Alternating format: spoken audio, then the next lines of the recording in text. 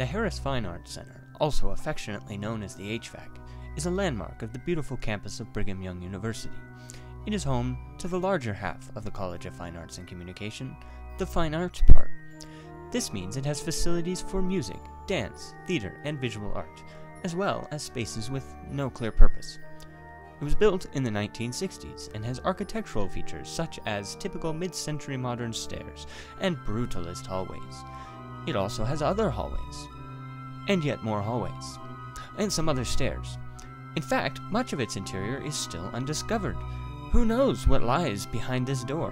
What secrets lie around this corner, in this dark room? Where are the restrooms? Why do you have to go outside to get to this part of the building? Or do you? Where did those students who were playing sardines go? Legends and secrets fill these many, many halls. Who knows what secrets you may find in the HFAC?